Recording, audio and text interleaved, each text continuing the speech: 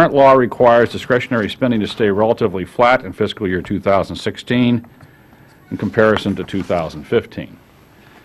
So this subcommittee's challenge will be to find the money within to pay for the have-to-dos and make progress on the should-dos, all without cutting the popular nice-to-dos by so much that we can't pass a bill. Before we turn to our first panel, let me first ask our distinguished ranking member, Ms. McCollum, for any opening remarks she may wish to make. Thank you, Mr. Chair, and welcome to the panel. I appreciate all of you being here to discuss the fiscal year 2016 budget request for the Bureau of Indian Affairs and the Bureau of Indian Education. While Native American programs in this budget request are a trust responsibility of the Department of Interior, I believe that there are moral responsibility for each one of us. And I'm pleased to see that the increases proposed in this budget to help advance the social and economic well-being of Native Americans. I especially want to commend you on the additional funds aimed at improving Indian education. Mr. Washburn, last August you and Secretary Jewell visited, as we affectionately call it, the Bug School on the Leech Lake Reservation in Minnesota. You and the Secretary saw firsthand the deplorable conditions that these students and faculty have to put up with every day. And that's why I'm very pleased to see the proposed $58.7 million increase in the Indian education school construction, and appreciate the mention of the Bug School in Secretary Jewell's testimony on Wednesday. It meant a lot to those children. There's a lot to like in this budget. It brings broadband to all BIE schools over 3 years. It funds contract support costs fully. It increases Native American scholarship, expands social services, including Indian and child welfare programs, increasing energy development in Indian country, and enhancing tribal law and order. Now, my enthusiasm for these increases is tempered by the fiscal and political climate in which we're operating. On Wednesday, our chairman, Chairman Calvert, warned Secretary Jewell, and I think he wisely did so representing the views within his caucus, that many of the budget increases that the Secretary was proposing were unattainable in the current budget situation. Now, I believe President Obama has offered a plan to eliminate sequestration and get us out of this fiscal straitjacket that the Budget Act control puts us in. But now members on the other side of the aisle may not support the President's plan. But I do believe, as the Chairman said, it's incumbent on all of us to address these problems. I, for one, do not want to have to say that we can not have these needed increases for Indian affairs, or that we can only do them with radical cuts to other important programs in the Interior Environment Appropriations Bill. That's just not a process I'll be able to support.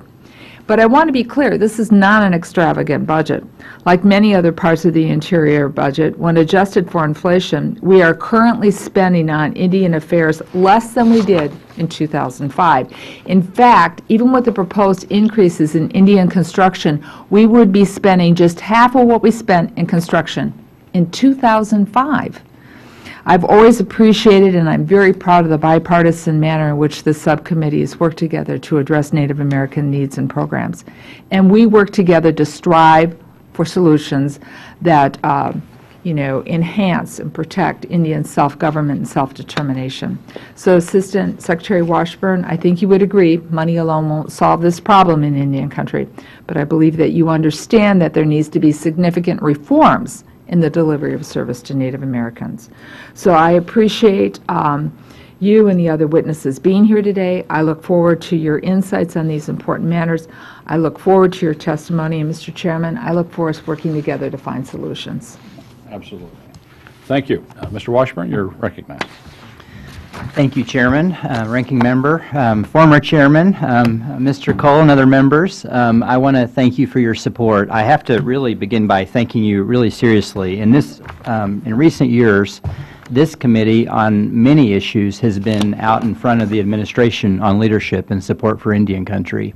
And the roughly 9,000 employees of the Bureau of Indian Affairs and the Bureau of Indian Education and my own staff, thank you for your support of our work. It's meant a lot to us, and it's meant a lot to everyone in Indian country.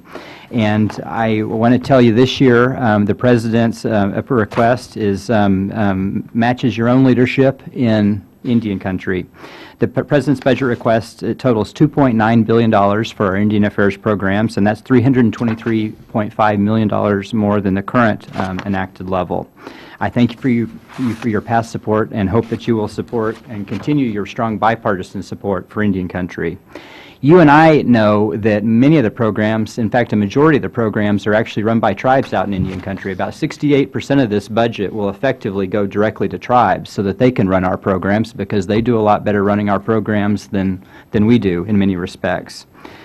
Our federal appropriations have sometimes run on a time principle that is slow. It is what some of my friends in Indian country have started calling federal time.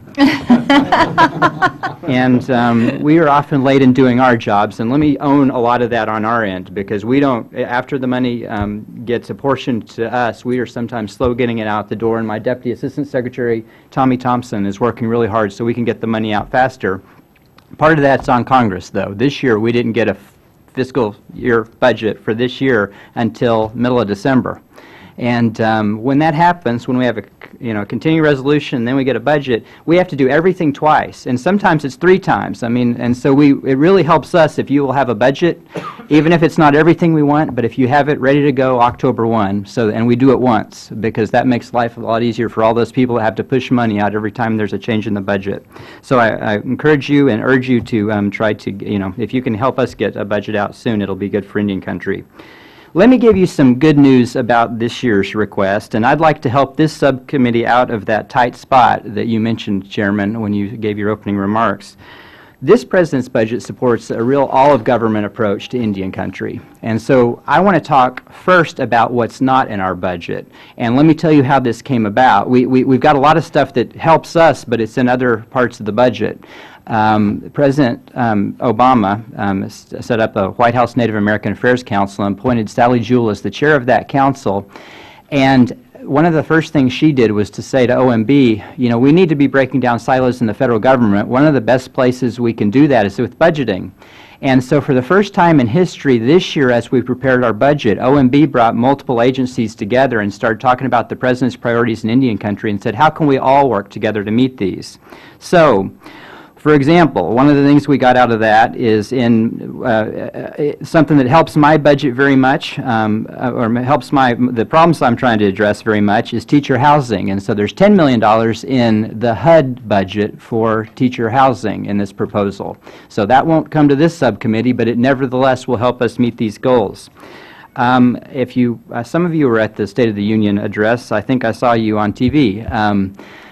One of the things the President's request for community colleges does is it supports tribal colleges as well. So the President has offered, in essence, asked Congress to provide for paying for tuition for 2 years for community colleges, but that would include tribal colleges as well. So that's a huge boost for tribal colleges that comes out of, well, Mr. Cole, I'm sorry to put that on you, but I think that comes out of your subcommittee's budget. But we're trying to spread this around. We're trying to take care of these priorities by looking beyond just my budget. So one other big avenue in that respect is the Department of Education. Arnie Duncan has changed some eligibility rules for their early childhood education programs. It used to be that only states could apply for the money in those programs, and he's changing those eligibility rules so tribes can apply for those programs too. And you all know how important early childhood education is. I know you personally know that. So tribes will have more access to that kind of funding, so it's not just in our FACE program line, but it will also be Department of Education money. So let me talk about, those are all things that are not in our budget, but nevertheless very, very helpful, and not in, your specific requirements, with the exception of Tom over there. Put a lot on his plate. Our budget request for the Bureau of Indian Education, which is really our highest priority this year, increases our budget request to about $1 billion. A lot of this is for school construction, but it's for a lot of other things as well. We are working diligently to make the Bureau of Indian Education more effective. The Secretary, about more than a year ago, started an education study group and made me the chair, and Mr. Roessel has been on that, and several other people, including some team members from, one formerly from the Department of Defense, who have recently upgraded their schools. and also someone from the Department of Education. So we've had a really good team working on this. How can we improve education? And so there's a lot of money requests in here, but we are also trying to clean up the house at the Bureau of Indian Education so it works better. So I won't go through line by line, but there's a huge increase requested to support that and to ensure that we can spend that money properly and we can make things better for Indians on the ground. I think you all know the importance of contract support costs, so let me just quickly mention, honestly, the Appropriations Committees in the report language sort of alluded to mandatory funding, and we are working with our authorizing committees as well to try to get that sort of off of the Appropriations Committee's plate and into a different pot so that it makes it easier for tribes to count on that funding. And I know that's a big lift. I know it needs your support. I know it's not right down in your portfolio, but it needs your support. We have a bunch of specific things in the budget that are very, very important. For example, a $4.5 million office to help with an Indian Energy Service Center, because we've heard for a long time that we need to help tribes more with permitting, and it cuts across several agency lines. And so that $4.5 million request is really important, and that would support not just us, but also the Bureau of Land Management and other agencies that have so much work to do in Indian country. I don't want to go on and on and on and filibuster this thing, so I'm going to stop here, but let me let you know that I've got Director Mike Black with me and Director Monty Roessel with me, and I will be asking them to help me answer your questions because we want to make sure you get good answers today. Thank you. Thank you for your testimony.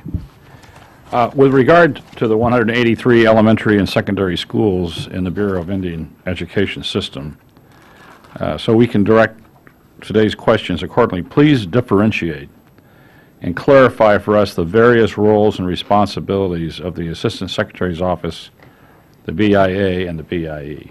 Okay, Chairman, I could answer that question in about 3 hours, but what I've done is... About three minutes. Fair enough. That is a big part of the problem, frankly. That's right. We've given you this 2.5-inch book that hopefully is more than a doorstop, and there is a org chart in this book that partially answers that question. Part of the problem is that question is really evolving right now because we have published a blueprint for Indian education that will change these things dramatically and hopefully align accountability a little bit more clearly with powers and responsibilities in Indian country. So we are working really hard on that. And on a weekly basis, we've been having big meetings of our team that's trying to accomplish this, and there's a lot of subcommittees to that team, too.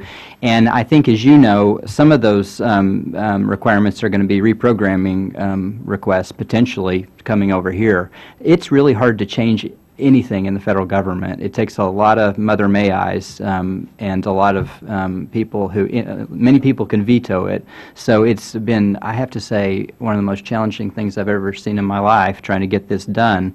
But we are really trying to realign the Bureau of Indian Education, the roles and responsibilities there, as well as within the BIA, to be more supportive of education. And it has been really challenging, but it's very much an evolving process right now. While we're on the subject of education, we're out in recently Navajo country and Hopi country, and we saw the condition of some of the schools, and obviously throughout Indian country, it's one of the big issues. Is obviously Ms. McCollum has a school that desperately needs to be replaced. But this list is a lot longer than just those schools. And we had a discussion about thinking outside the box about how do we had a similar situation a number of years ago with the Department of Defense schools condition, and we came up with an interesting way to finance this. As you know, most schools in America are not paid for on an annual budget process. They're paid through bond financing over a 30-year period, and how we can potentially set up a financing mechanism where we don't have to account for the full dollar amount, but be able to expand the number of schools that we're attempting to renovate and replace, and get maybe some expert outside financial help to come up with a model, maybe looking at Department of Defense, and get a resolution to a large number of these schools quickly, rather than just having to come back here hat in hand year after year, chipping away at this iceberg. Have you put any thought into that? Chairman, yes, and a little bit, and you raised that with us, and we've been looking into it a bit. We talked to the folks at the Department of Defense, and that assisted with that. They did a big makeover of their schools to the tune of, I believe, in excess of $1 billion and perhaps in excess of $2 billion. They looked at some similar financing arrangements, and when we talked to our person on our staff who worked on that reconstruction of defense schools, said, there's 17 different reasons why this doesn't work, this, alternative financing models. And so we're still looking at it, and we've raised it with OMB as well to try to, we do want to be creative here.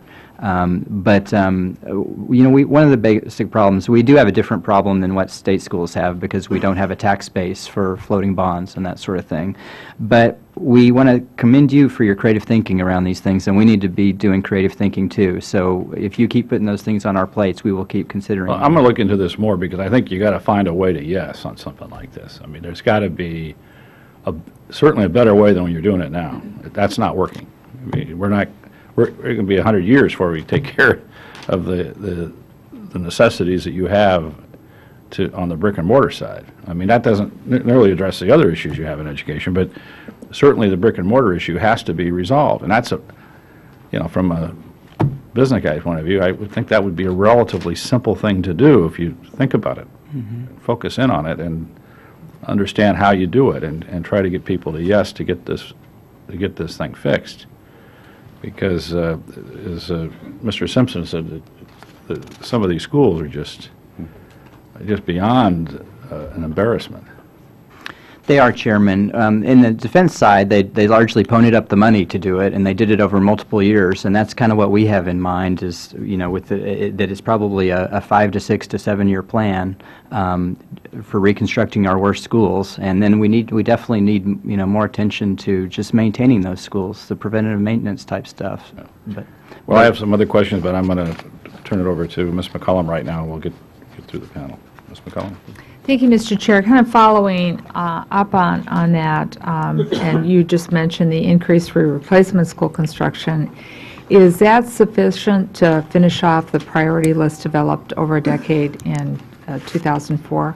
Yes, ma'am, it is. And it would also allow us to plan for those schools that will be on the priority list for the next priority list, to plan so that we can be out of the gates with construction for the next fiscal year. Well, I was pleased to see that, so that we're not making a choice, that we need to have both lines of money moving forward, so I was happy to see that. What is the timetable for developing the new school priority list? It's something, we're being asked all around Indian country because we'd like to know if we're going to have time to consider incorporating that preliminary funding into the bill that we're going to be working on here in this committee. And then I had a great conversation with Secretary Jewell, and we've talked about it too, about how you had brought people in from DOD, from the Department of Interior Parks and that to kind of develop this list. So when do we expect to see it, and will we have a clear, understandable list of criteria that everybody can, rally around? Not be happy if we don't have the money to go do it. I'm not being pie in the sky here, but is this going to be clear? Well, the criteria was developed according to a negotiated rulemaking that we were required to do by Congress, and so we had a team put together a formula, and it was a representative of members from Indian country, actually including Director Roessel in a former job was on that team. So I think it's a formula that was developed, by a committee in all the best ways because it's widely representative. We are currently trying to make sure we've got good data to plug into that formula, and actually we're making great progress there. We certainly intend to have that list out this year. We probably will have it out this summer. I hate to make promises about anything that is not entirely within my control, but we are working diligently to try to get that list out. I'm responsible for holding that up because I didn't want to put a new list out until we'd made a commitment to all the schools that were on the 2004 list and got that done. I thought that was really important before we start developing new expectations. All right. Well, as everybody here has been pushing, as you said, we need to get off of federal time on doing this. Schools and counts. So this is another count we've been waiting for, Johnson O'Malley. Since I've been on the committee, the Johnson O'Malley, is pending, it's coming. So my question is, what's the time frame for that new count? But then I have a question about the count in itself. The Census Bureau is changing the way in which it collects its information. And I wonder if we had better census information for Indian country, it would give you folks here at the table a much clearer picture and help us plan better for all your needs and services. So what has been your interaction with the Census Bureau? And whether it's Johnson O'Malley or when I had the honor of being with Ms. Pingree at Beatrice Rafferty, or whether we're in Hopi or Indian country, I mean, the principals there are saying, what you're projecting for enrollment, they know is wrong. Mm-hmm. So how do we get our counts straight? Well, let me say this, and I'm going to ask Director Roessel to address the Johnson O'Malley question, but let me talk more broadly about the census question. Tribes don't fully trust the processes that the Census Bureau uses, and I think that they are, Census Bureau are experts on these things, and we have to work with the Census Bureau. But the new form doesn't ask the question, are you Native American? Well, that's interesting, and we need to talk to them more about that. We have to work with the census because they truly are the experts. You all require us to be experts in nearly everything under the sun in Indian country. Consequently, we do nothing well in Indian country. If you ask us to be an expert in everything, we can't be, and we will do nothing well if we're spread too thin. And this is one of our great frustrations. And so we have to work with other experts in the federal government like the census. Let me turn it over to Director Roessel to talk about the JOM count. Okay, thank you. We just completed the JOM count for 14. We are in the process of going out for consultation to tribes. We've set that out. It's been in the Federal Register. And we're looking at two different things. One is we have the count to talk about it, but then we have some discrepancies there. A lot of new contractors have submitted. A lot of contractors, I mean tribes or school districts, did not submit a count. So trying to figure out why they did that and why they didn't do that, is one of the issues that we're faced with. The other is, how then do we distribute the funds? Again, and so that's part of the consultation process. Rather than make that decision ourselves, we want to go out to consultation and hear from the tribes and the schools what's the best way to distribute those funds once we have them.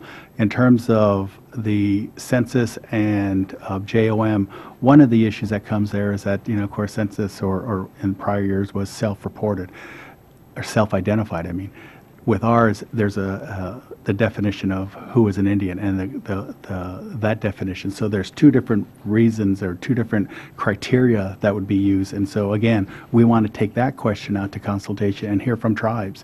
It's one thing to hear from the organization, but hear from the tribes, because there are a lot of definitions out there of who is an enrolled member. And so we're doing the consultations in April, and so we should be able to distribute the funds. So we're moving on it quickly right now. Thank you, Mr. Chair. Thank you. Mr. Cole. Was that? Oh, Mr. Simpson, excuse me.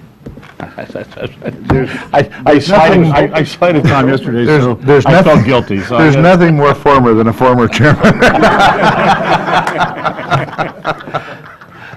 Sorry about that. No problem. And I don't really have so much as questions. I'm going to submit a bunch of questions for the record dealing with that have been questions from the Chauvin tribe about the 6th grade expansion and paying for that and a few things like that. And I appreciate your help in making sure that got done. But we're kind of concentrating on schools. And if you look over the last several years at this committee, we concentrated on health care, because that was substantially under par and needed to be brought up, and so we've increased funding for that and contract support and all of that type of thing. Now we're kind of concentrating on schools while maintaining the concentration on healthcare, but that doesn't cover it all.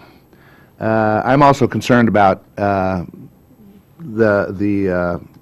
police protection and so forth on reservations, or the lack thereof, the incredible distance that or the area that tribes have in reservations and stuff, with very few officers, and the danger that causes, and the violence against women that occurs on reservations, and the alcohol problems that occur oftentimes just on the border of the reservation when somebody sets up a community there and causes problems. And I still remember from when we were visiting, I think it was the Rosebud. It was either Rosebud or Pine Ridge, when we talked to the police officer there, and they had just lost a police officer that had been on duty for, I can't remember how many hours, but just fell off the road, you know, and it's a real problem. So it's not to suggest that education is the only thing we've got to deal with. There's a lot of other things that we've got to deal with also.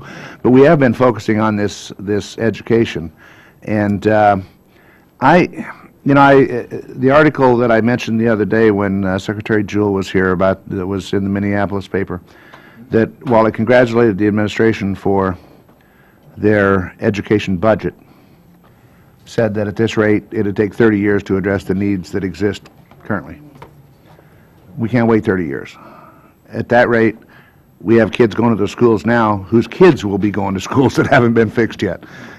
So we've got to find a better way to do this. And what I would want is the administration and the department to place before us a plan of how are you going to replace these schools and bring them up to speed. Because as the ranking member, Ms. McCollum, has said before, and I agree with it, is that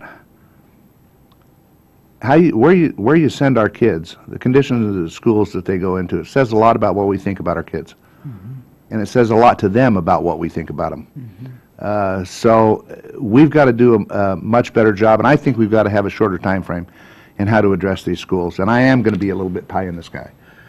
And that we've got to find a plan to do it and fund it. And I don't have the answer yet. I know the chairman has some ideas, but we need to start debating this. And how do you put together the priority list, and how far down does it go? I mean, because I want to know what the whole realm is, and I'm not talking about building castles.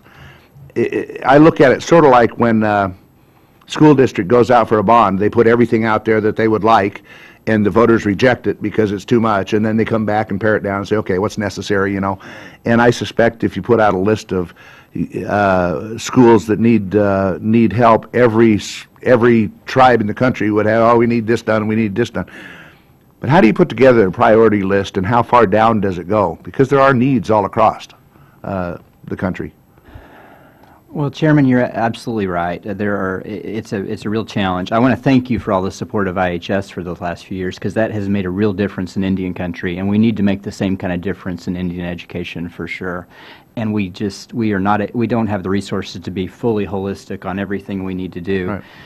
We need to focus on poor schools, but we also need to be a lot more strategic. And so one of the things we've added to our budget this year is a new line. We've also always had this school construction line, and that we've never funded nearly enough. Right. But it sort of looks at whole campuses. We've added a line for facility construction.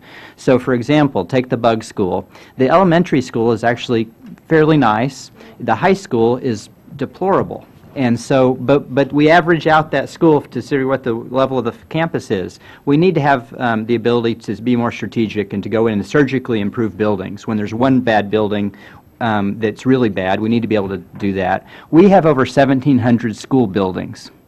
And, we are just, it's overwhelming. It's really overwhelming, but we have to be strategic. We do think it's a multi-year plan. If you gave us $1 billion for next year, to address all the backlog, we wouldn't be able to spend it responsibly. We don't have the infrastructure to do that, and we have to develop that infrastructure. And I think the GAO has pointed that out well. That the things that we need to do, we know what we need to do.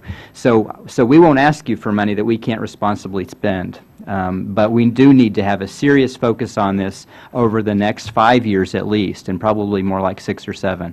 Well, what I'd like to see before the committee is a plan to address it in as short a order as we could do it. I realize it's not going to be done in 1 year, so that we could actually debate it here in committee and say, okay, where are we going to come up with the funds, guys, and get it done. That's the only way you're going to do it. Same way we did it with healthcare, and then, as I said, there are a lot of different issues that need to be addressed. We can't ignore safety on the reservations and other things also. How are we using? Are we using detention centers, regional detention centers, to any extent, and I know that it causes challenges because every tribe wants their own. Well, we can't afford to build one everywhere. So it seems like it makes sense to me. Are we doing that at all? We are doing that, and we're actually even using private detention centers, facilities to some degree too, because it's cost effective. And let me say, if you look back over the 10 years, we've built only about 20 schools, and a lot of that was with ARA money. We've built about twice that many detention centers. Do you want to be building detention centers, or do you want to be building schools? And that's kind of the issue that we face directly. And that's a challenge, because you do need detention centers. You saw the one at Hopi. It is, that one needs to be, replaced. However, how cynical do you want to be? Do you want to build schools or detention centers? Do you want to add anything to that, Director Black? Well, let me just say before you do, and I know I'm taking my time, but one of the other issues is the education in those detention centers that we've got to address. Thank you. And we actually are working directly on that. We've put these two guys together, frankly, to work on those issues. So we've got the BIE working much more closely with our juvenile detention centers. Thank you.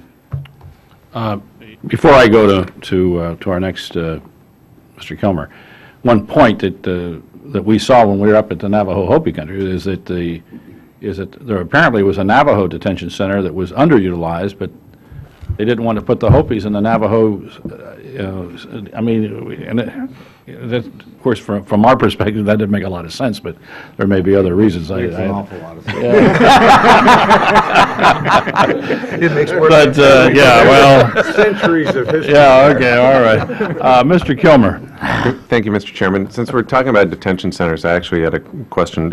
I'm concerned that the BIA budget doesn't request any additional funds for the operation of tribal detention facilities. We've got one that was located in my state, operated by the Puyallup tribe, and despite the fact that the facility was constructed in close coordination with BIA and the Division of Justice Services, the tribe's only been given less than 30% of the funding needed to actually operate the facility. And frankly, had they known that it was going to depend on tribal resources to operate it, I'm not sure they would have moved forward with it. So does the BIA believe that there's a need for additional funding for operations of tribal detention facilities? And after having supported construction, how do we make sure that this doesn't become a burden to the tribes that are operating? Congressman Kilmer, I'm going to ask Director Black to address your question, because that is entirely within the BIA, but thank you for the question. Yeah, thank you very much for that question. I think that is something we have been able to identify over the last few years. Speaking specifically to the Puyallup facility, we have been working very closely with the tribe since they began the planning on this facility to identify funds. And quite honestly, you're right. We do have a situation where, as new facilities have come on board, and I'm going to talk to the past a little bit, DOJ was the one that was funding a lot of these facilities in the past.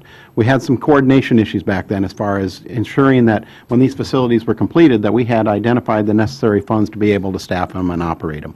Now, we have been able over the past 4 to 5 years to work very closely with DOJ to kind of bridge that gap and get a better coordination and identify. And we have plussed up our detention center operations staffing here over, I think it was last year. We were able to get some additional funds in there to work with the different tribes. So it's an issue that we are well aware of and working on, and look forward to working with you all. Thanks. I'd like to work with you on that. Yep.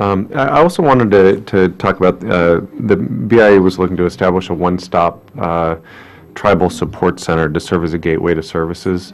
And I appreciate that. I think that makes a lot of sense. I do want to pass along a concern that I have, and that is that it appears that one of the major features of the one-stop center is that it's the development of an online portal. And a lot of the tribes in my district simply don't have access to high-speed broadband. And that's a big trouble in the rural areas. So what happens when important resources like that can't be accessed by the tribes that are most in need? How do we make sure that they're not missing out on some of these vital services? Well, thank you, Congressman. That is a big part of our budget request. We've really, my budget's about $2.6 billion this year, and the entire cross-cut across the federal government for Indian Country is about $19 billion. So my budget, the programs that I have for Indian Country are about 15% of the programs for Indian Country by dollar volume. So what we have learned is, and we've learned that we don't need to be all in a bunch of different silos. So at least for tribes, we need to have one place where they can come and we can interpret, or we can be the ombudsman. We can make sure tribes know about all the programs. And I think you're exactly right. I think that online portal needs to be part of the solution, but it cannot be the only solution. Tribes need human beings to help them navigate these things. So we need both of those things as part of this system. It's going to be enormously challenging, not just because of the digital divide problems, but the digital divide problem has plagued us in many areas, and so a lot of our schools don't have good access. The Makah tribe in the state of Washington has had challenges, and we've helped them modestly with funding. We've been looking for funding from the FCC, then their E-rate program. We've been getting help from Verizon for computers and online services within schools, and we've been turning over every rock we can because we do have to solve the digital divide problem. Thank you. I sure agree with you. Thank you, Chairman. Thank you very much. Let me start by making you an offer. First of all, I appreciate the budget, and I appreciate all the administration's doing, and thank you for the very generous words for this committee, which on a bipartisan basis really has tried to prioritize these things under successive chairmen, no matter who was in the majority, and I think we actually have seen some tangible results from sustained attention. And if we can just keep that and broaden that focus, hopefully we can do more. Actually, in terms of, if I can get out of this subcommittee's jurisdiction to my own for a minute, we will later have a hearing on Native American programs that span health and human services.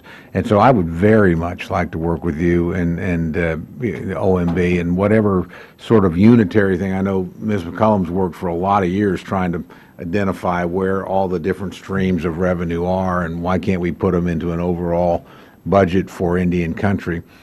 So at least in the areas where I have jurisdiction, we're going to try and do that, and we want to do it obviously in cooperation with you. So if you can just help us figure out where these things are, where we can bring them together, we're going to have, I think, a difficult appropriations process because, with all due respect, the President submitted a budget, on political assumptions in terms of what's going to pass in terms of taxes that are fantasy. They're not going to happen. I mean, we're more likely to be flat line. That doesn't mean you can't prioritize within that, and it doesn't mean later there can't be a larger deal. I mean, that's what I would hope for, is another Ryan Murray type situation. Mr. Calvert and I just came from Defense Subcommittee, where I can tell you there's a lot of pretty worried people around that table about the consequences of sequester. But it's not enough simply to write a budget, propose it. You have to have a process to negotiate a settlement, because it's not going to be what's envisioned in the President's budget. But, again, the amount of money we're talking about in the jurisdiction I have is a comparatively small amount when you look at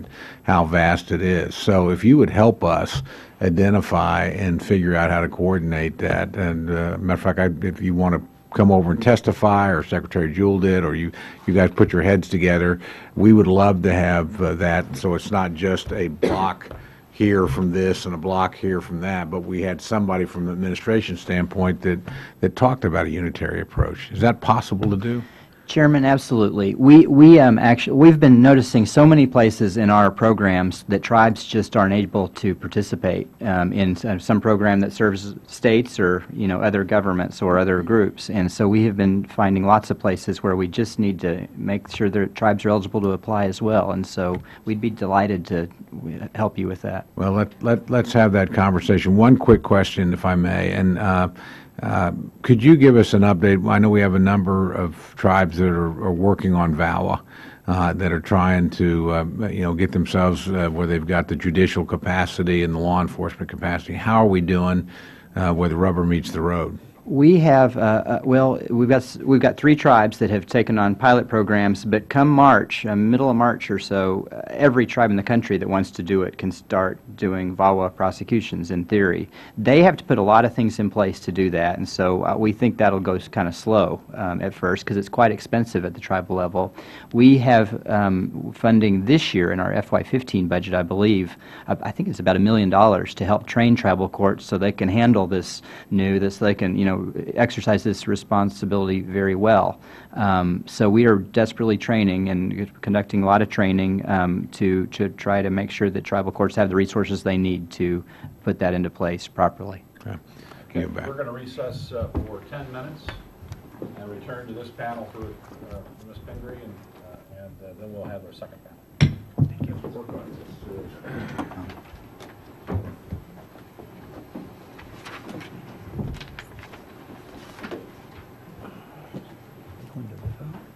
Are they going to vote? Yeah, they're going to vote. They got 2 votes.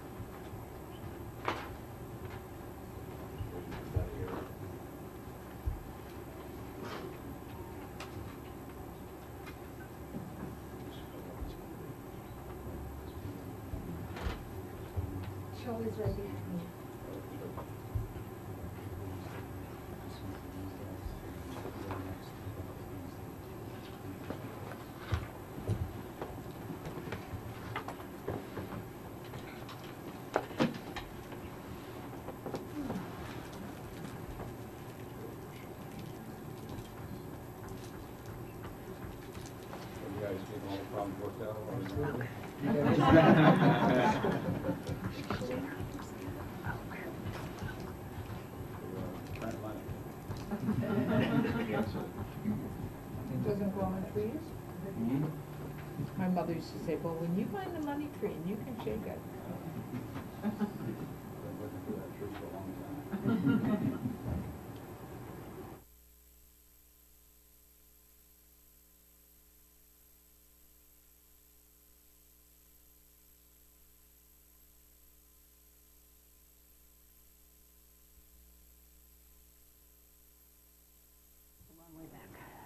We'll reconvene. Catch your breath, and you are recognized. Thank you for very your much. questions. Thank you, Mr. Chair. Thank you for being here today and for your answers to the previous questions. Here, please, for the record. Oh, yeah, okay. So, and I appreciate we've had a lot of focus on Indian education, so I can't help but ask a question about the Beatrice Rafferty School. I think you all know a lot of the background, and we're extremely excited for the Passamaquoddy tribe that this money is funded, and very grateful to the committee for the hard work that they've done, and the ranking member for coming up to visit, and I think the secretary was up there once. They've gotten a lot of really great attention, which they deserve, and hopefully, as people have been talking about, there's going to be some real opportunities to clean up the rest of that list, but they're now on the list, and I'm going to try to ask this question as articulately as I can, but I will admit I'm slightly confused myself. But here you are, so it's a good chance to ask the question.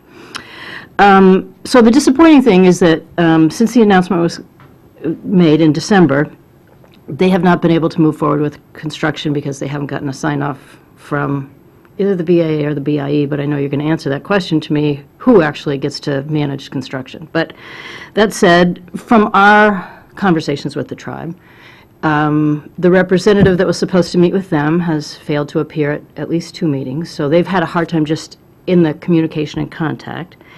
And the challenge is over the number of square feet in the school. So we got an 11-year-old design, this goes back 11 years, and the BIA or the BIE has said the current design is 5,000 square feet, too large for the financial allocation. So the tribe wants to negotiate this, or at least have a conversation about it. And my understanding is that it's from the federal government, the argument that they don't have sufficient funds for that. But their opinion is this 5,000 square feet, which covers some curriculum areas, the jobs for the graduate program, some of their mechanical and electrical rooms, is critical to the design, and it is 11 years later. I think they're trying to argue that they can do it for that dollar amount. So it's just an arbitrary number, in a sense, on behalf of the BIA. I'll pick up the pace here. But, and I'm not negotiating for them, but I think their other argument is if, in fact, you don't think they can do it for that amount of money, they'll use other funds. They'll do something to access the rest of the funds. But then one of the arguments from the BIA is, well, you can't use federal government money to maintain those last 5,000 square feet. It's a 50,000 square foot building, so it's only 10%. This isn't like they've doubled the size or anything else. And more than anything else, they want to get a decision. So now they're stuck. They should be going into the design phase. They should be starting work on this. And they feel like, A, they can't even get an answer.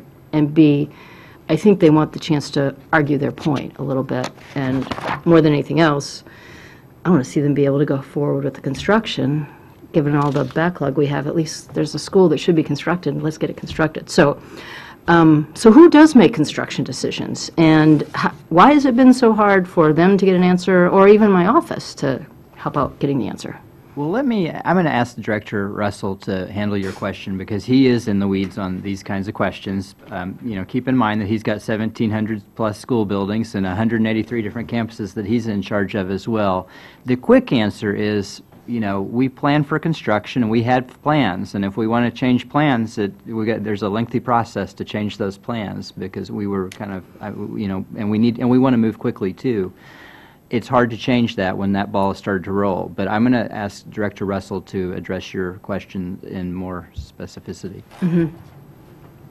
Okay. Thank you for the question.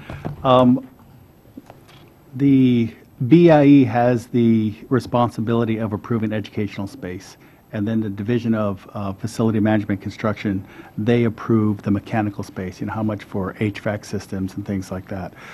It's actually the total amount that is above what is the square footage is 9,206 square feet. It's not 5,000. 5,000 is just for the educational programs that you talked about, expanding the gym, the jobs for Maine and things like that. Our office, and we've approved this, our office has approved 52% of that 5,000 space. So we've actually have not said no to it, but we've been trying to go back and forth. The requirements that we have space guidelines, and one of those space guidelines, the responsibility of those guidelines is at one point BIE and BIA was accused of building too big of buildings for some of our Indian schools, that there were vacant classrooms and things like that. So these guidelines are to help to say, here's the standard, how many students for, and all this. So that's in place. So that's what we're going by. It's not an arbitrary number that we're set up. These are space guidelines that actually are aligned with the standard out. And, we looked at different states that have these same guidelines and kind of said, okay, that state's kind of like our schools, and we kind of picked and choose there to create these guidelines. So based on that, we then have these guidelines to ensure we don't build too big of schools. So what we've said is that what the guidelines that we approve of, that's what we can fund on O&M. Anything above that, otherwise we just build these really big schools that people want, but there's no justification. Nonetheless, we have agreed to over 52% of their request.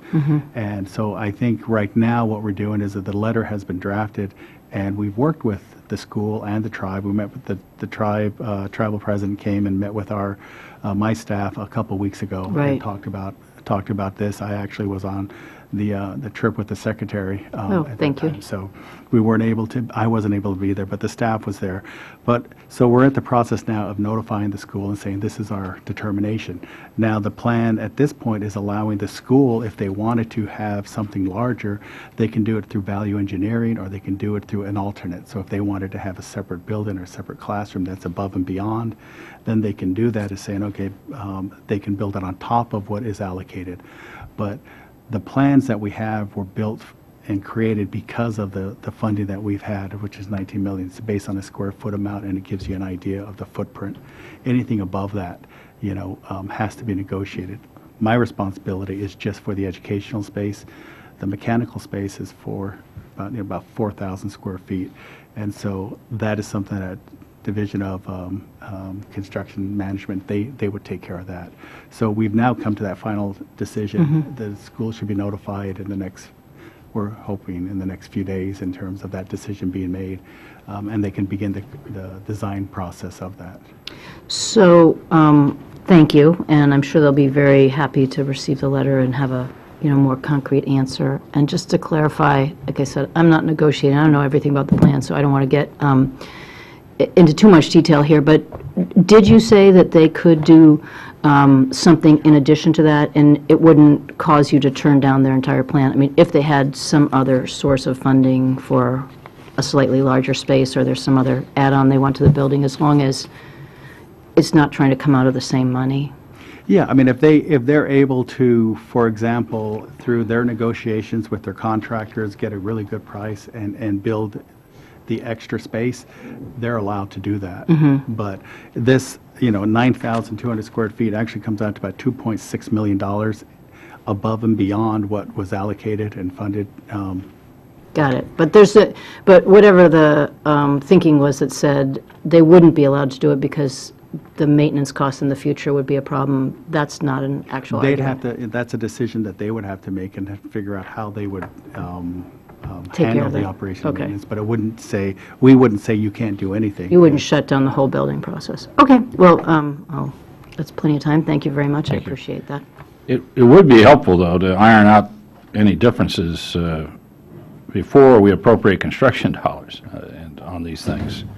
If we had known about this, we could have been willing to bump up the funding and resolve this. And if we do need to do this, do we need to do this in FY16? So we would like to be, made, Thank you, Mr. Chair. get us the information. And coming from that industry, I would say that, the two happiest words a contractor ever hears is change order. So, get your plans set and then build to those plans. Don't modify or change in the middle of a construction job, so. Mr. Chair, on this point, two things come to mind.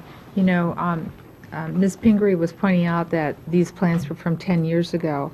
The principal was telling us that they really thought the count for the children, that she knew she was going to have more kids coming through that door. No. And the other thing is, if we're looking at 10-year-old plans, there's been a lot of changes in cutting-edge technology with HVAC systems and that. So as you're going through developing your new plans, my happy assumption is you're taking as much of that as you can into account. Am I correct? Mr. Simpson, you had a question? Yeah, I got a real quick question. When we were out in the Hopi Navajo country, we went out to one of the schools that's going to be replaced. What was the name of that? The Monkopi.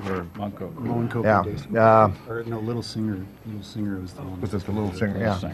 We rode on a bus out to it. I have liver damage. Now the interesting thing about it is Miss McCollum and I are doing Fitbit.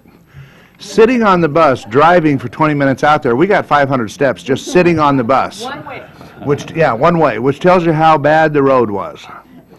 Tell me about your roads program. And I hear this also from the Cheyenne River Sioux and some other tribes. In fact, I hear it from just about every tribe that comes in, if you bring it up, that they're concerned about how we fund roads on the reservations. Thank you, Chairman. We have been accused of putting you in a bus that had square wheels. We've been accused of putting you in a bus that had no shocks. Yeah.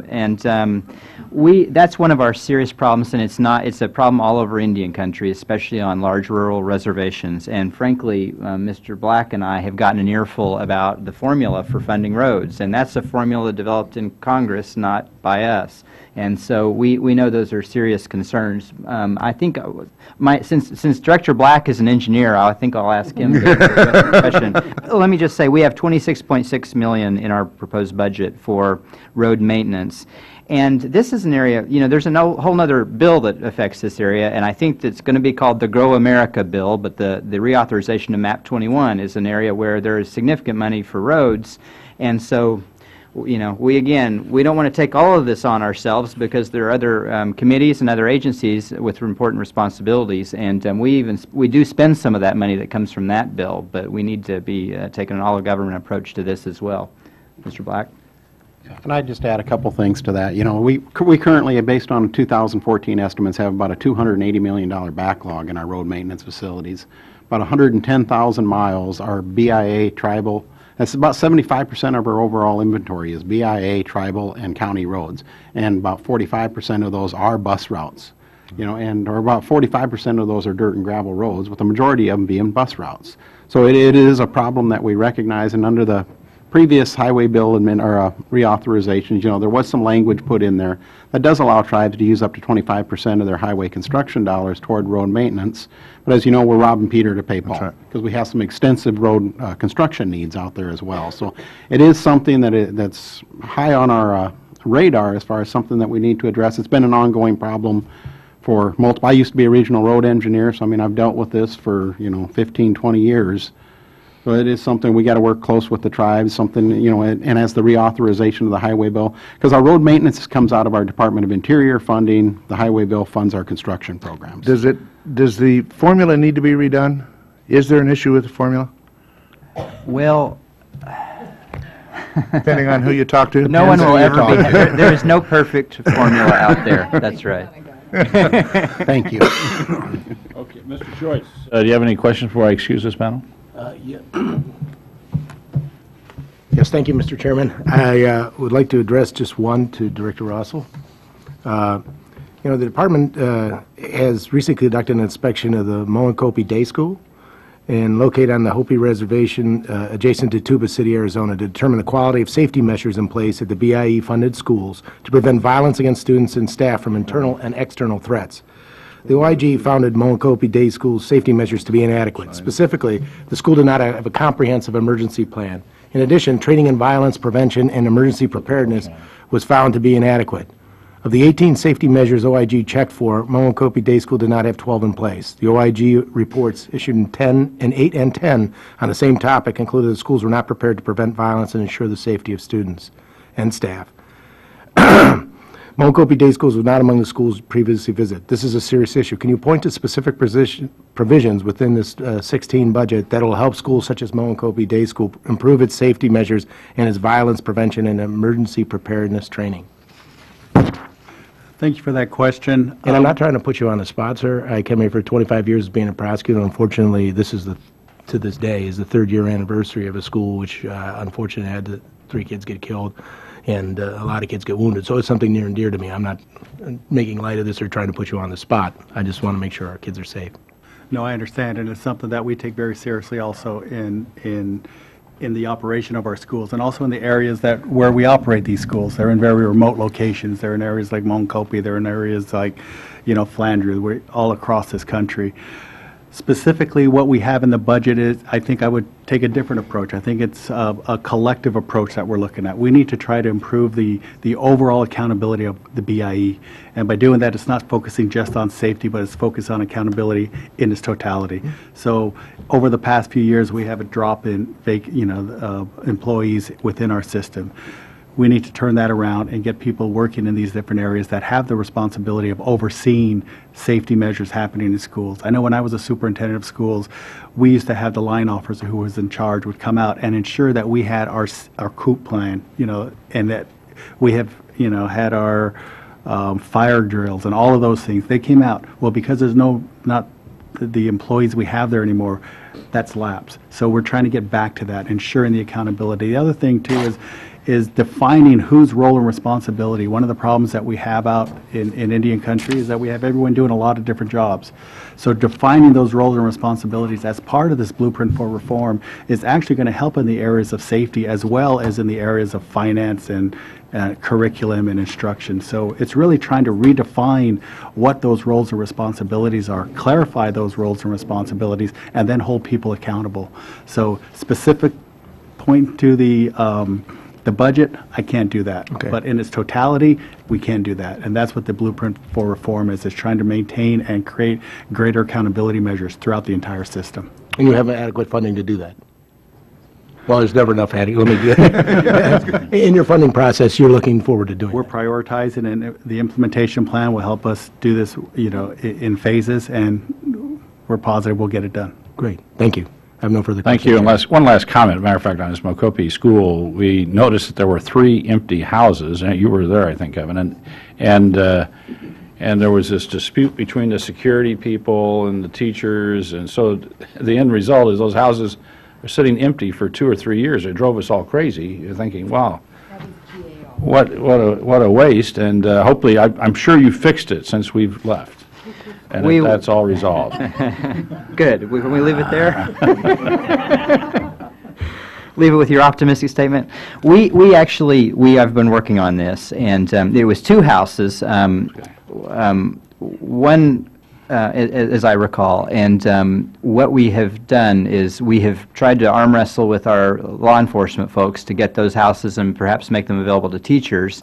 They've said, no, we want to keep them, but we will fill them.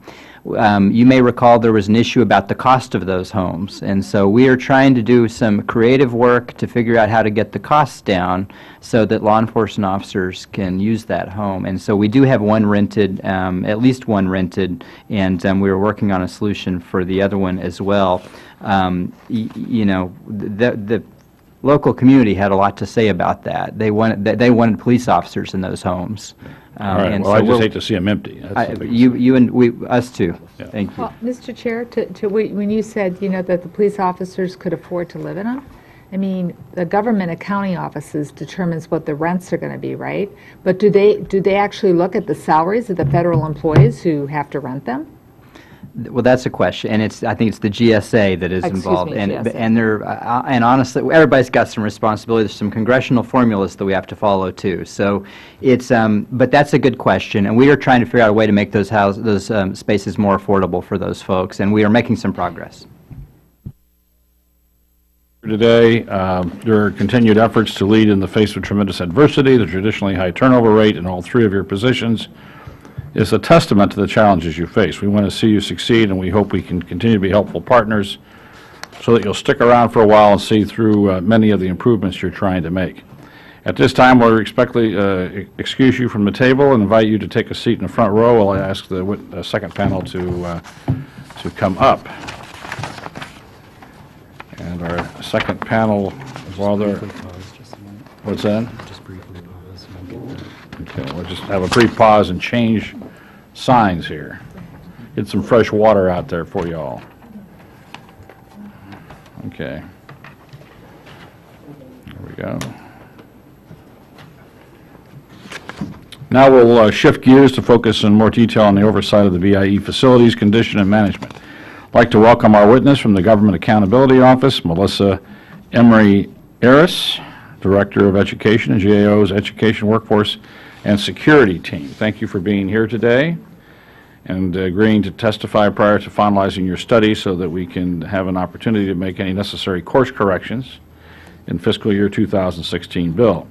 Exactly 2 years ago to the day, in this room, Chairman Simpson convened a similar BIE oversight hearing in which GAO testified prior to finalizing a study we had asked them to do regarding per-pupil spending. GAO's testimony at that time helped the subcommittee to push this administration to make Indian education a much higher priority than before. To its credit, clearly the administration is stepping up, but I think as we will see today, clearly we still have a long way to go. I recognize that we can help close part of that distance with more funding, but not all of it. There are some management and accountability issues, and perhaps even some legislative issues that must be addressed before significant funding can follow. So, Ms. Emrey-Arras, welcome and thank you again for being here today. You're recognized for your testimony. Thank you, Chairman. I want to thank all those here, Chairman Calvert, Ranking Member McCollum, and members of the subcommittee. As you know, GAO has conducted a body of recent work on BIE schools. In prior work, we found that Indian Affairs has been hampered by key management challenges, including lack of needed expertise, insufficient oversight of school spending, and poor communication with schools.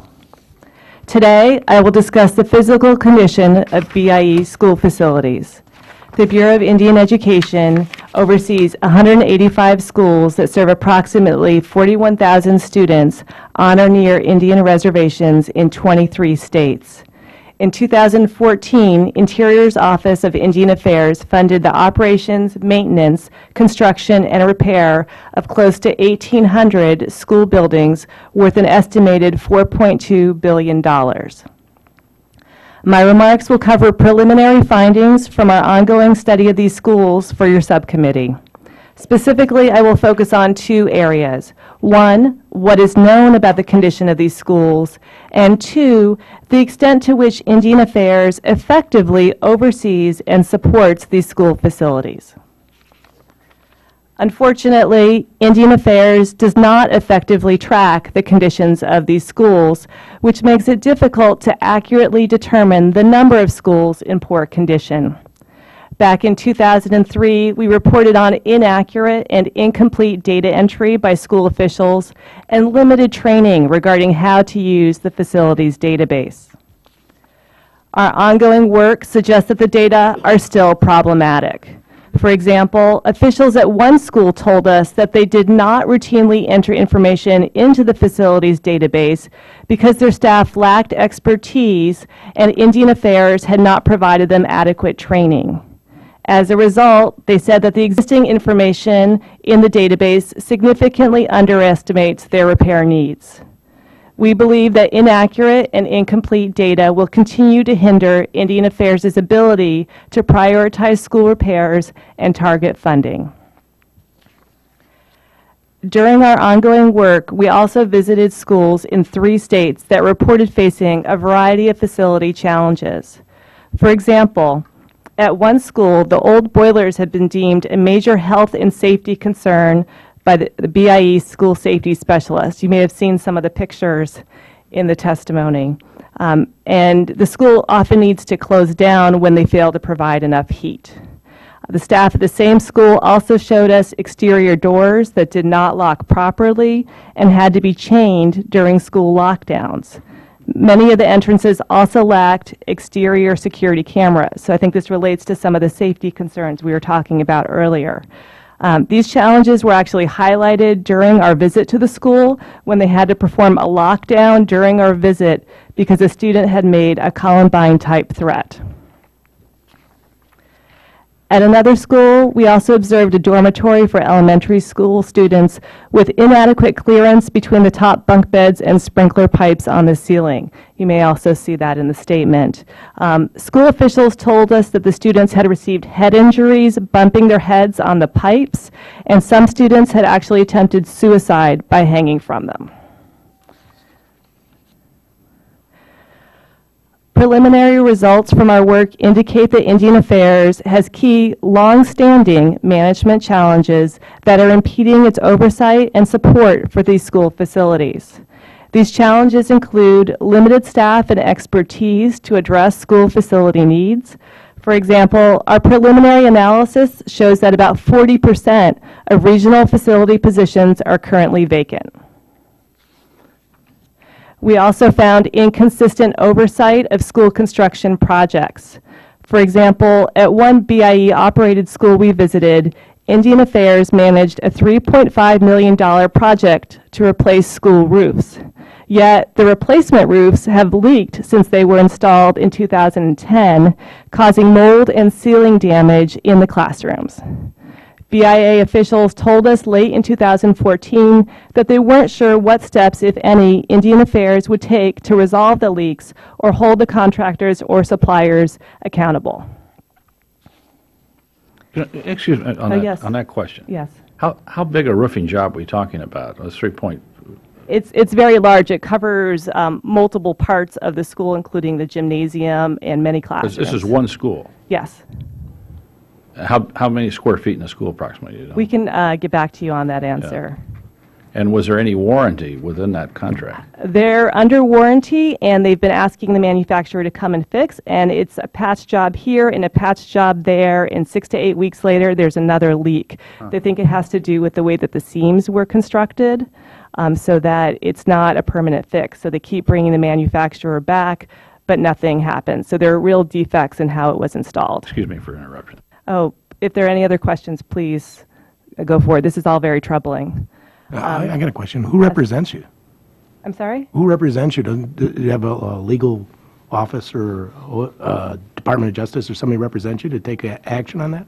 Oh, in terms of what the legal options are for Yes. the Department of Interior, that we would leave to the Interior Department to respond to, but there are potential legal claims that could be made against the supplier or the manufacturer. They should. Thank you. Sure.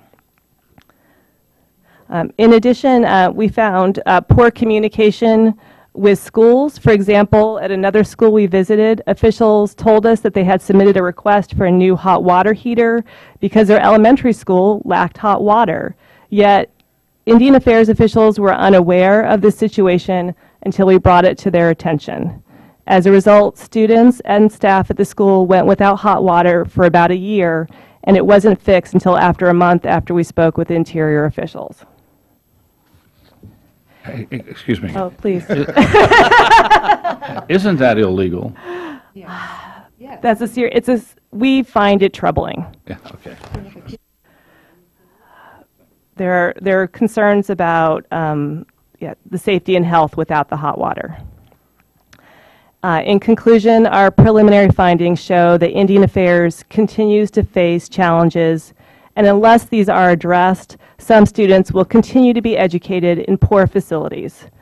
We will continue to monitor these issues as we complete our work and consider any recommendations that may be needed.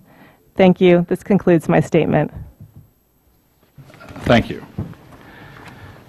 Your written testimony states that you visited 12 BIE schools. Would you please elaborate on the conditions you observed at the schools, including any health and safety hazards? Sure. We visited 12 schools in 3 states, and we chose them so that they would represent a range of conditions. However, some of those that were listed and we thought better shape in the database ended up not being so when we actually went to see them.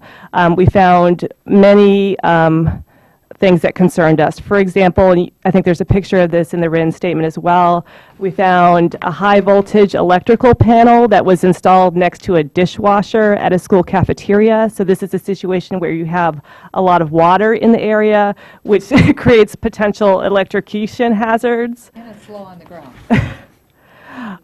Right, and so we took a picture of that. That, I believe, was in October. The safety inspector noted it was a hazard. Since our visit, it has been subsequently fixed, but we found it troubling that it was there to begin with, and this was new construction.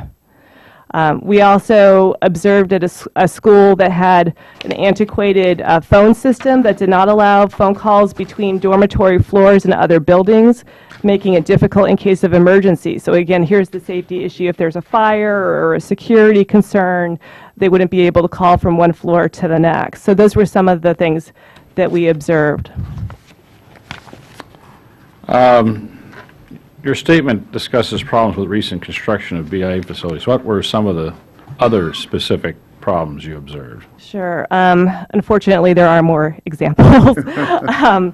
We went to a school that later sent us information regarding a large concrete fragment that fell from the wall of a kindergarten classroom.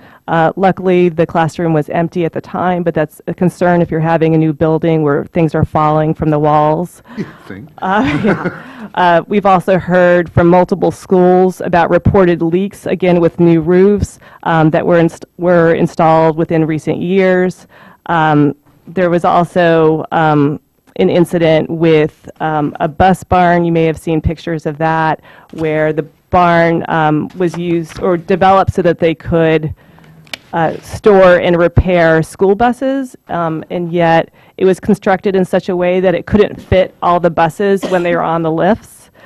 So as a result, they need to leave the outside door open if they want to repair a large bus, which is very difficult during the winter and not very practical. So there are quite a few issues that we encountered during our visits. Well, obviously this leads to the question, why does Indian Affairs have such poor quality data on the condition of their schools? This is a good question, and this is something that has been going on for quite some time. We've reported on this in the past, and it continues to this day. Our understanding is that Indian Affairs does not routinely monitor whether schools are entering complete data on their facilities. So just at the very front end, in terms of that first step of getting the information in, it's unclear if that's always correct or complete. And I think part of that is that we've been told that staff have not received training on how to do this, and that the last centralized training on the database was offered in 2012. Ms. McCollum.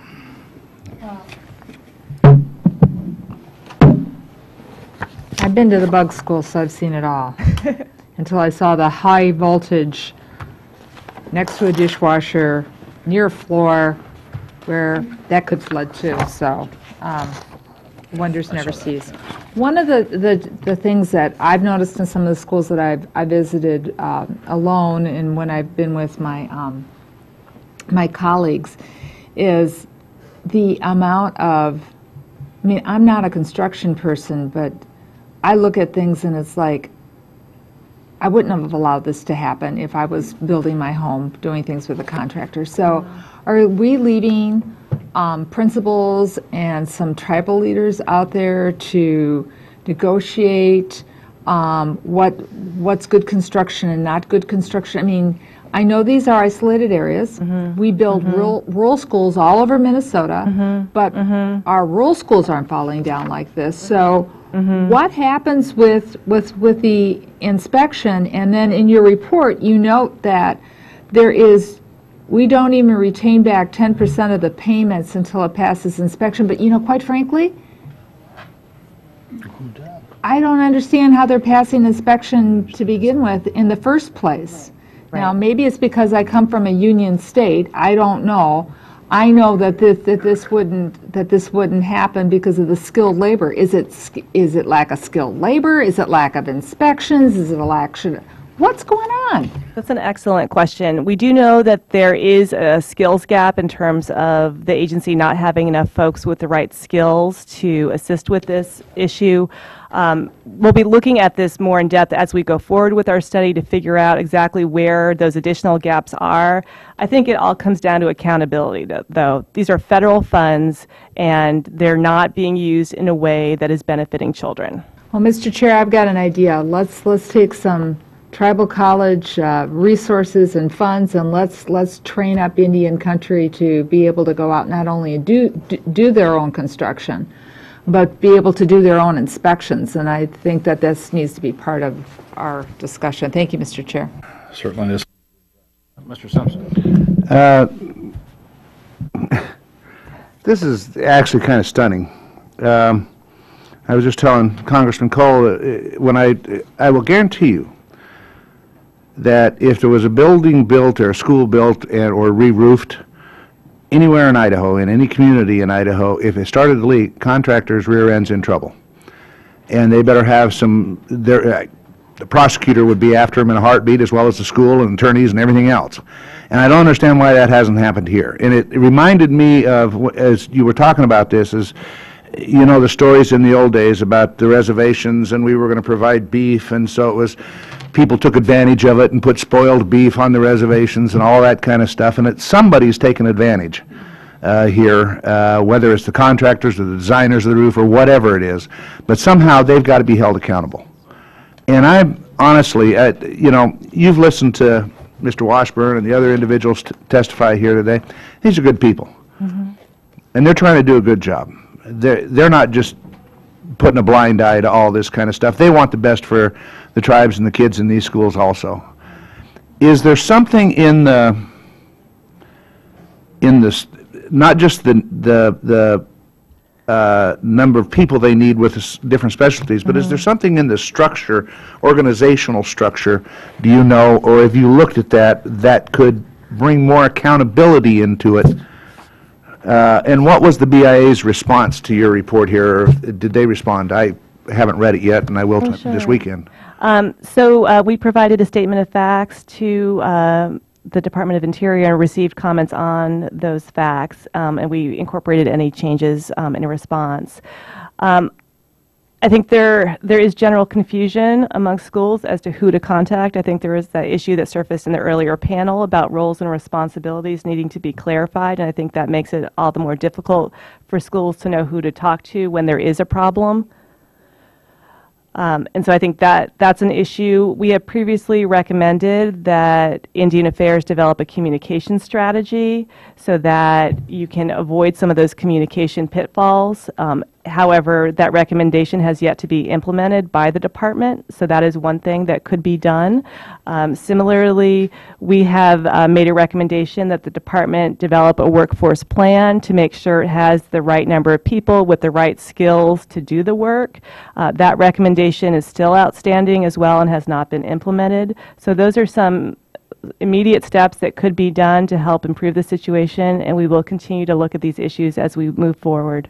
Well, I will tell you, it gives me pause to have confidence in the list that they're going to put together of prioritizing needs if we don't have the ability to determine what the need is out there. And I will tell you that as we've been on some of these trips, we've gone to some schools that, yeah, they need some improvements, they need some repairs, and you talk to the local people and they're going, oh, this needs to be torn down and replaced and all this kind of stuff. And I look at them and go, I understand why you say that, but I've been in some schools that I wouldn't walk in, that I don't feel safe walking in, and this is a dream compared to them. I'm not saying this is good, you know? Right, it's all relative. Yeah. And so it gives me pause of whether I'm going to have confidence in the prioritized list that they come out with. We do also have questions to the extent that they use the data from the facilities database to create that list, because our understanding is that there are significant issues with that data.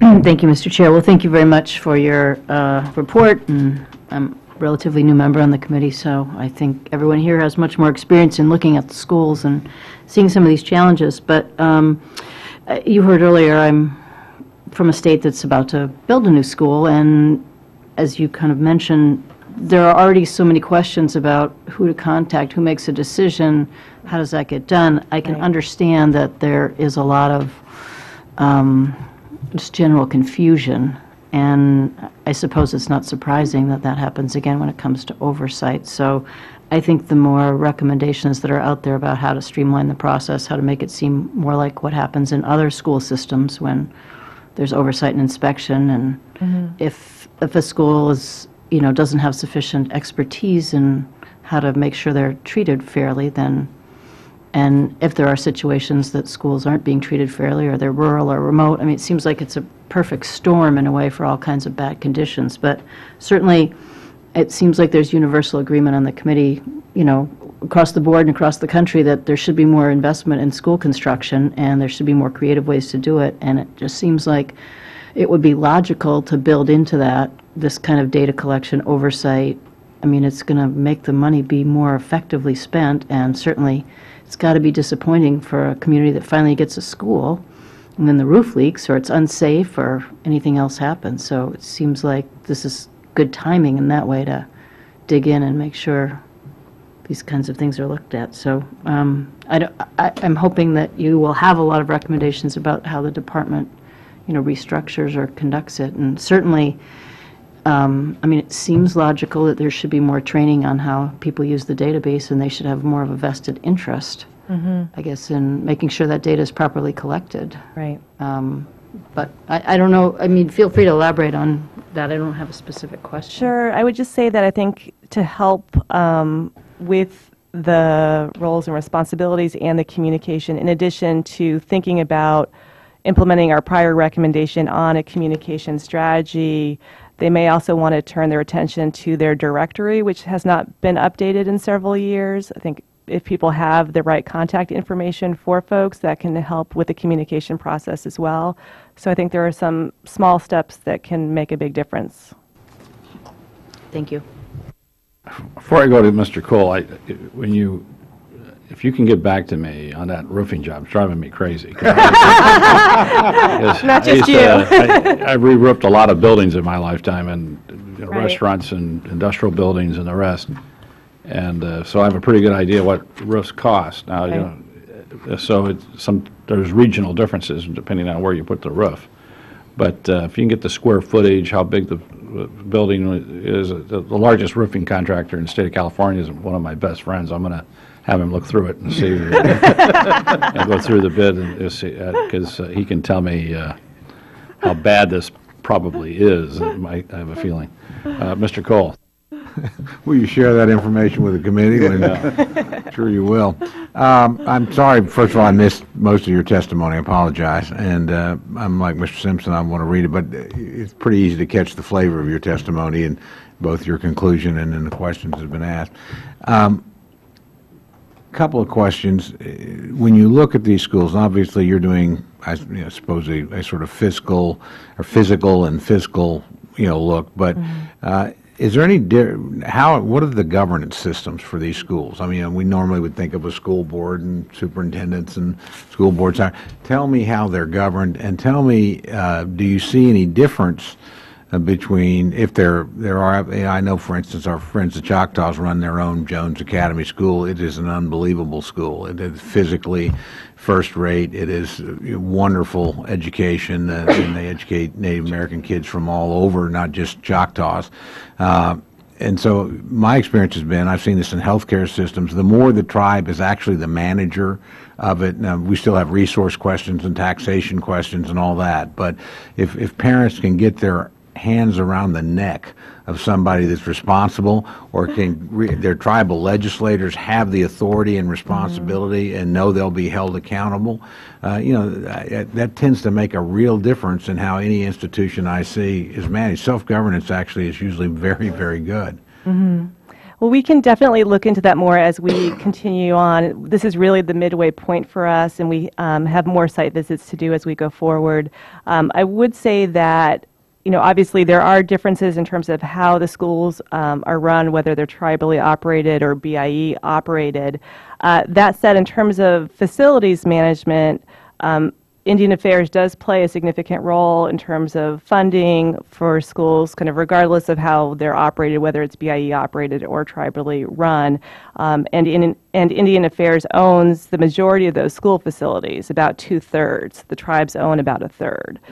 So those are some of the things that we've learned so far, and we're going to continue our exploration to see. We should look at this, because again, particularly in healthcare areas, I don't say this to knock anybody here, or certainly not Indian Health, but where I've seen tribes actively managing, number one, if they have any revenue, they usually shift some of their own revenue into this because it is for their own people. But even beyond that, it just seems to work better, and I would assume the same thing here. So I think this is a governance issue as well as, and I do want to pick up on something that Mr. Simpson suggested and asked you to also look at. I think, there's culture in contracting too, and the history of private contractors working, for the federal government in Indian country throughout the entire history of this country has been bad. This is not a new problem. This is not something that is this administration's fault. Frankly, I want to commend them for trying to get their hands on this and put resources in there and do some innovative things. And this committee very much on a bipartisan basis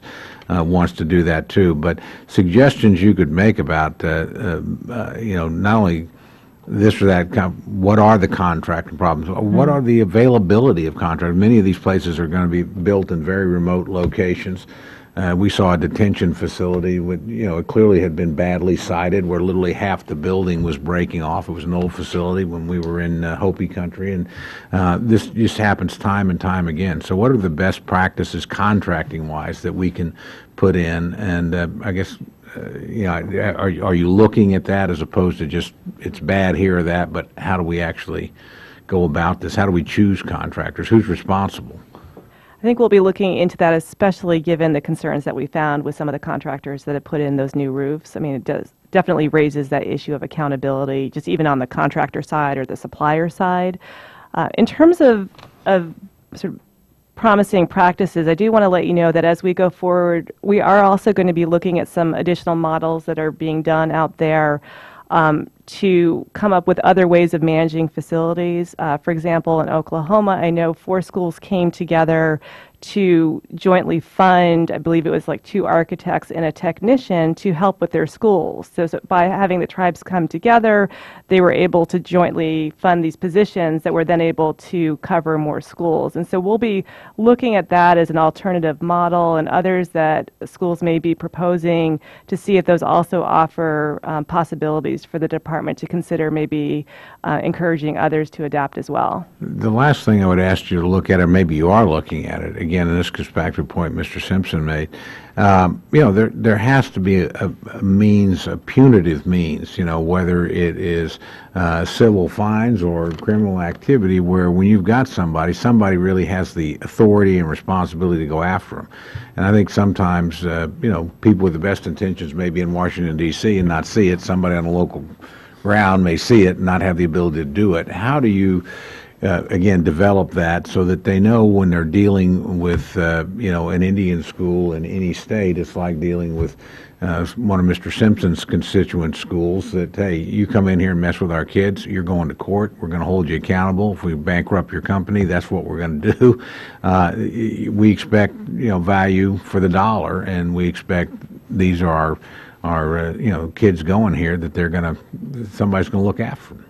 Well, we're definitely talking to our lawyers who are very familiar with options available, and we'll be involving them in the report as we go forward to talk about potential remedies. Thank you, and thank you for doing the shield back, Mr. Chairman.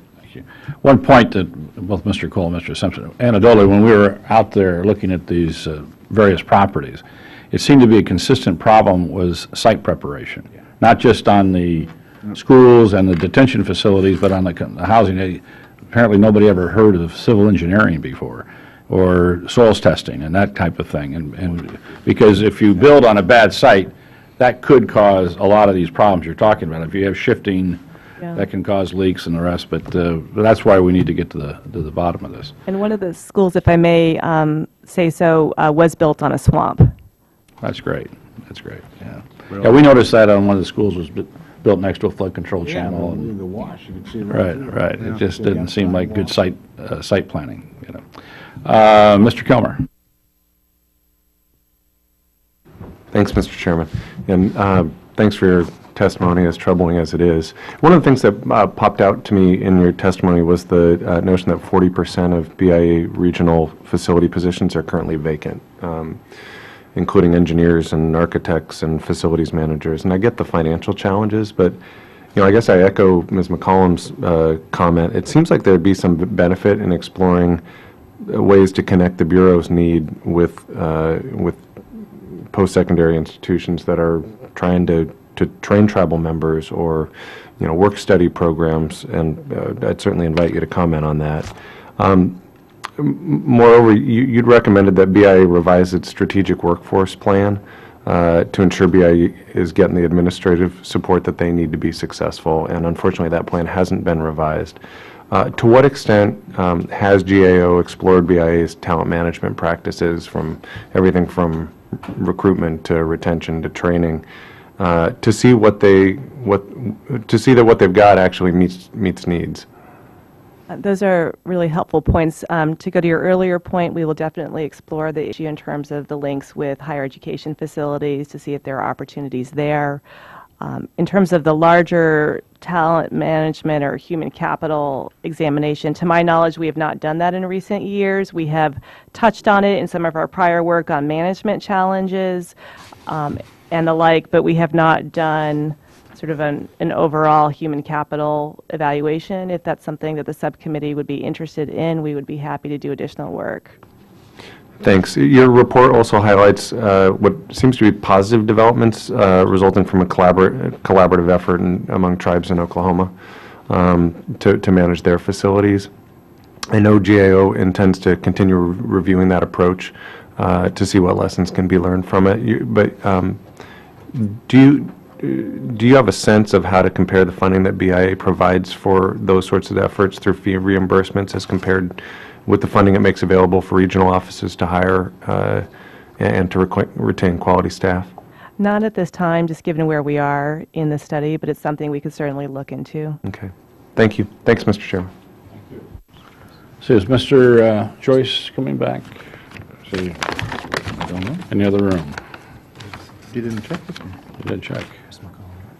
Can I ask one quick question? Okay, Ms. McCollum.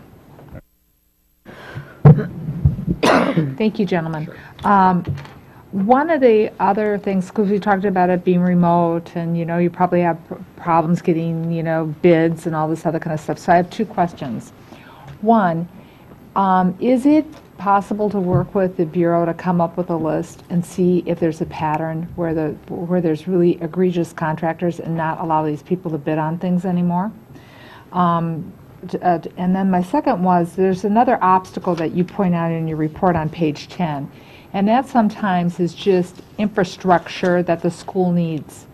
Water pressure, water pipes, electric that's reliable, especially and I appreciate what Mr. Cole said. We're not here to shoot any of the messengers here today because, quite frankly, people are trying to fix this problem. So we appreciate this, and this is all in the spirit of us doing our part to help. But who's responsible? Is that a problem? Are you going to thread that together with electric and water and sewer that come into the school? We have noted, as you point out, that these schools do face additional costs that other schools, for example, public schools, don't face. They have to often have their own water and sewer systems. They may need their own fire protection systems given their remote locations.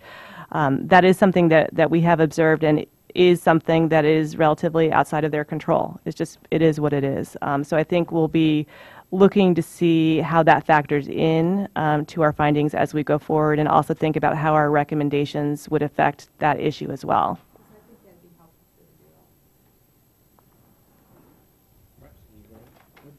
I have just one quick question, if I could, Mr. Chairman.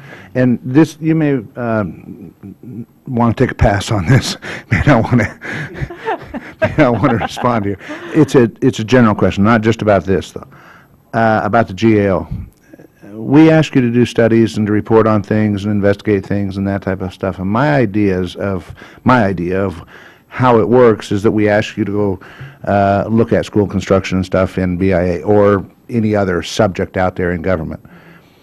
And you make recommendations on certain things that you find out. There may be a reason that an agency does something that you're unaware of that's perfectly legitimate and stuff. And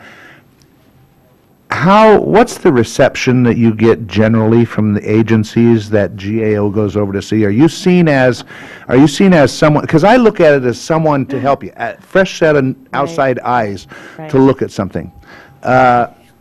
Or are you seen as, oh man, they're here to bust our rear end, you know, and because it makes a difference in how it works out. Right.